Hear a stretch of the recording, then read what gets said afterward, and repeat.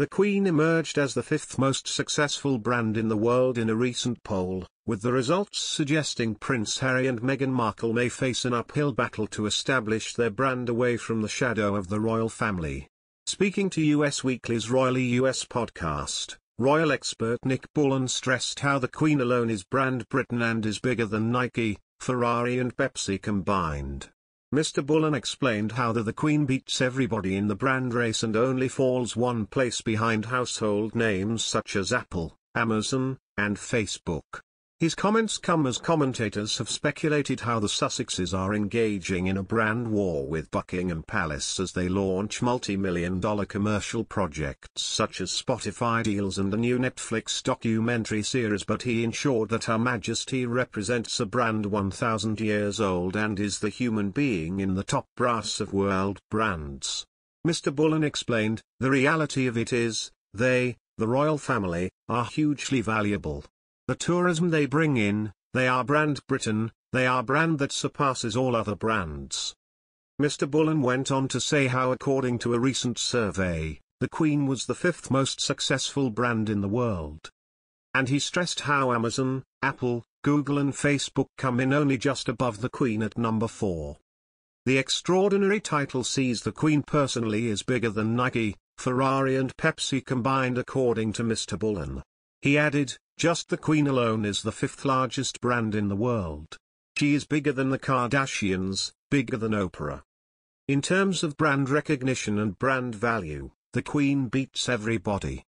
Mr. Bullen said that the secret to Her Majesty's success comes from the fact that she represents a brand that is 1,000 years old and yet still she is number 5 in the world. His comments come following speculation from royal commentators and branding experts that the Sussexes are setting about a major brand challenge to the British royal family with their US-styled branding on their commercial interests. Pauline McLaren, a professor of marketing and consumer research at Royal Holloway University, explained how Prince Harry and Meghan Markle have established a competitive brand with their version of royalty that destroys the brand of the royal family.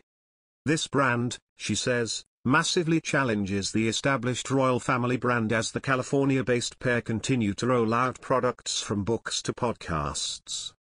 The consumer expert, who wrote Royal Fever, The British Monarchy in Consumer Culture, said, "They are taking that forward in the States and in a way challenging the royal family brand. They are showing they are au fait with contemporary times. They are showing up the royal family for their old-fashioned ways, their much more traditional ways." But Professor McLaren warned the pair of their actions in using royal family titles as a basis of their brand despite the criticism Harry and Meghan have leveled at the royals. She explained, "But it is keeping that balance that they keep in touch with royalty because that, of course, is their kudos." Professor McLaren went on to explain how the Sussexes have established their own brand with a heavy emphasis on victimhood, which has a massive market in the USA.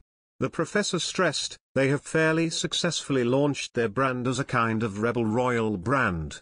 The underdog narrative that they put across is of course a very well-trodden narrative that succeeds very much for brands in contemporary consumer culture.